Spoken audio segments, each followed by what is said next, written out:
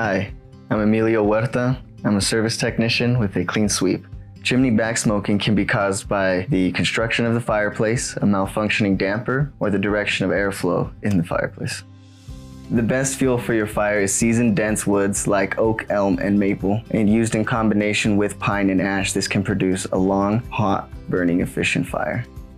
If your fireplace is emitting a strong odor, it could be creosote buildup in the chimney. Creosote is dangerous because it emits caustic vapors and is flammable. It could also be a dead animal or moisture getting into your chimney, so call us for a cap and a quote. The problems we've encountered with gas fireplaces are inconsistent pilots that are on but the unit does not light, a flame floating far above the logs, and inconsistent colors in the flame. These could all be signs that your unit needs service, so call a clean sweep, as we have technicians that can keep your unit running efficiently.